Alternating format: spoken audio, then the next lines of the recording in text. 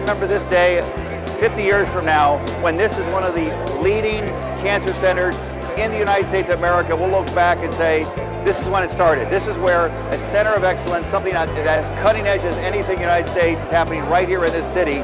Today was the day it started. And so today represents arguably the best day in the history of the bioscience campus.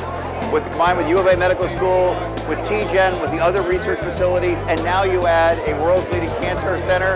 I mean, this is spectacular. A great, great day for our city. I am so thrilled to be here. I am a patient who has received the most phenomenal care in the world from the University of Arizona cancer doctors here in Phoenix. They literally saved my life. You know, it's just a thrill to be here today and to celebrate the opening and the ribbon cutting. And it's so important for our citizens and our community. Today's a great day, but we'll keep going. We're not stopping. This campus is going to keep growing and growing and growing, and U of A has been our great partner.